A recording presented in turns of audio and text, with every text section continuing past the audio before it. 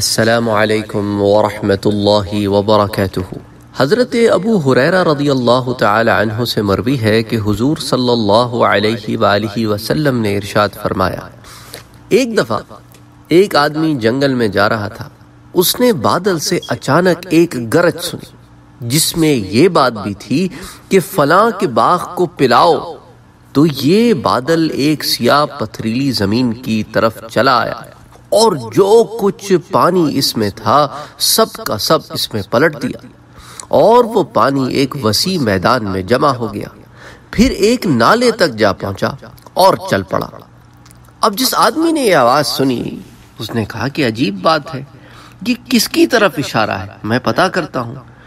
تو وہ اس کے پیچھے چل، تو یہ آدمی بھی اس بادل کے ساتھ ساتھ چلتا رہا، یہاں تک کہ اس نے ایک آدمی کو اپنے باغ میں موجود پایا جو اپنے باغ کو پانی پلا رہا تھا۔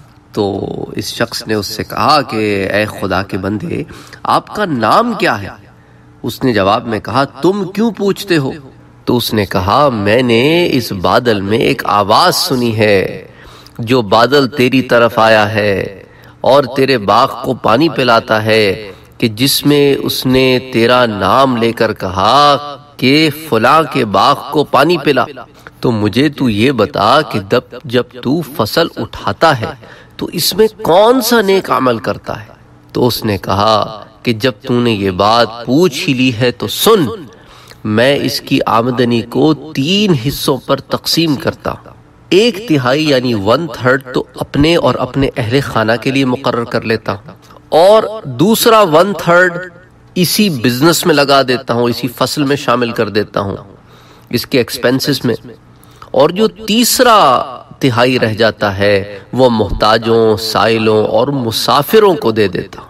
اللہ اکبر، اللہ اکبر، اللہ اکبر۔ تو اس سے جو مال کماتا ہوں اس کو 3 حصوں میں تقسیم کرتا ہوں۔ سبحان اللہ، سبحان اللہ، سبحان اللہ۔ کہنا آسان ہے، کرنا آسان نہیں ہے، کیونکہ ہم نے اپنی زندگیاں کچھ اس طرح بنائی ہوئی ہیں کہ ہم جتنا کماتے ہیں اس سے زیادہ ہمارے اخراجات ہیں، تو اسی لیے ہم ذہنی طور پر تنگ رہتے ہیں اور ہاتھ بھی بڑا ٹائٹ رہتا ہے، بلکہ اکثر اوقات تو بہت سارے لوگ ایسے بھی ہیں جنہیں قرضے لینے پڑتے ہیں، کیونکہ ہم نے اپنی زندگیوں کو شروع سے ہی اس ڈگر پہ نہیں رکھا کہ ضروریات کیا ہیں، خواہشات کیا ہیں۔